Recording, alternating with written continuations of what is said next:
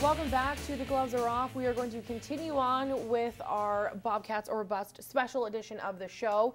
And the focus of this next segment is to hash out some of the details of this new team and the new plan. And I think what a lot of people at home are probably sitting there wondering is, all right, we've got this new ownership model in place. We've got the new support model in place.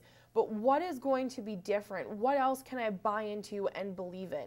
So Brian, what is going to change as far as, or from maybe what you've seen and what the Friends of the Bobcats have presented to you, as far as running this team so that we're not in this situation 2 or 3 years from now? Well, I think the first blunt answer would be we don't want the product to be like it was last several years. And that's sort of your concern, is the product on the ice. The product has to be a good product in order for people want to see winning teams. That's bottom line, and that doesn't matter what community we're in. I've been in small communities a lot of my life, and they want to see a winning team. So product is number one, and they want to believe that I'm going to go out there and do that job. And then, Jeff, maybe from a marketing or a business perspective, from what you have seen, what is going to prevent a cash call before next season starts? Well, whether we like it or not, you know, when Wayne got involved and Russ Wade team got involved, they were already $200-some thousand chasing their tail, right? So they cleared up some debts. And we can't hide that fact. We're being honest about it. You know, they cleared up some debts when they took over, and then, you know, they were running hard right away.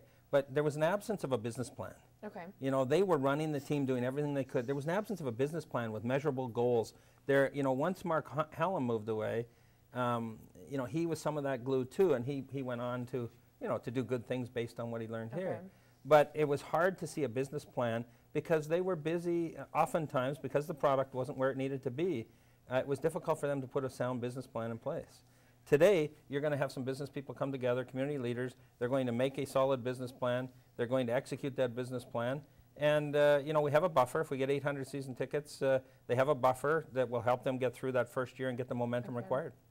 The other side of this new plan, which we hit on a little bit here at NewCap, is the mentorship opportunity that exists with the Edmonton Oil Kings and even some involvement with the Edmonton Oilers. Because, Jeff, you did make a pitch to the Oil Kings to maybe step up and purchase this team. And what we know is because of the Canadian junior hockey rules, there are rules in place that prevent them from owning another junior team.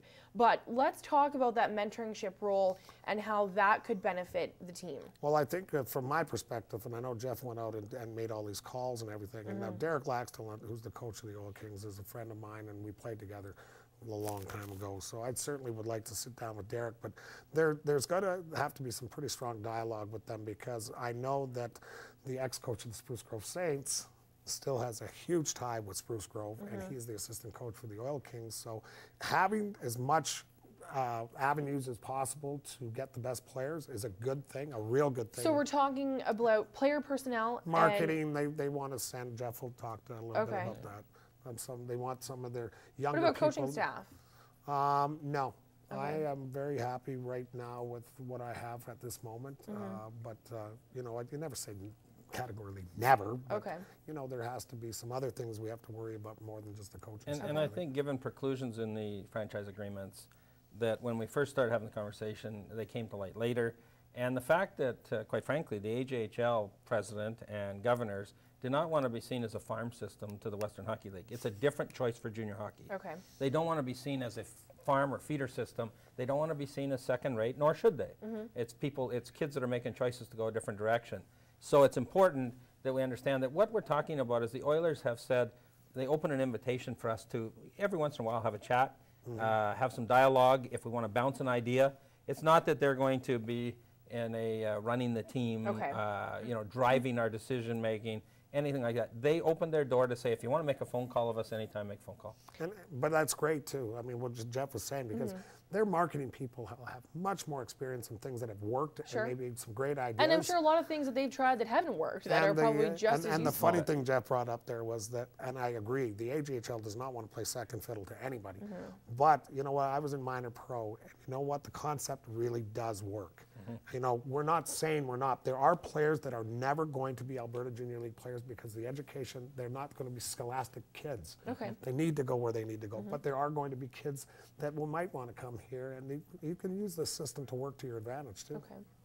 All right, well, we have to take another break, but we are going to let you know that if you do have a question or a comment, please email us. We want to hear from you. You can email us at theglovesareoff@newcap.ca, but stay tuned because when we return, we're going to get to You Asked For It, which is a chat where we've had an awful lot of dialogue going on various social media networks, and we're going to answer and address some of the questions and comments that you have made so far.